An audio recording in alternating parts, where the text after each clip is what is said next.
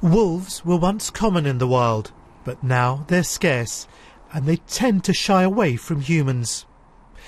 It's a mystery how they first came into contact with us, and how they evolved into dogs.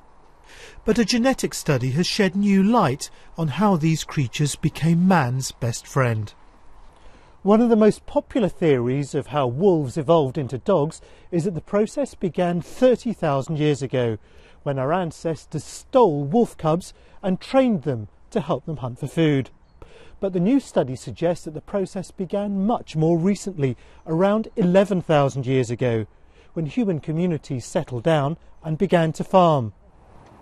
A genetic comparison between canine and wolf DNA has shown that dogs are better able to absorb starch. It's a sort of starch that would have been found in cereals grown by our ancestors. It's why dogs love biscuits to this day. Come on then. Wolves would have started to eat from human scraps around settlements, around waste tips and so on. And those that were able to eat starches would have done this more and would have become more associated with humans and perhaps ended up becoming pets. Good girl. So how did the early interactions between wolves and humans develop into the bond we see today?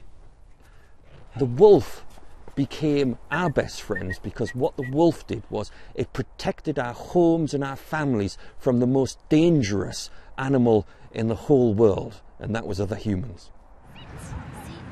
The friendship between dogs and people grew over thousands of years and helped both species. Small human communities were protected and their dogs were loved and cared for. Palab Ghosh, BBC News, Kent.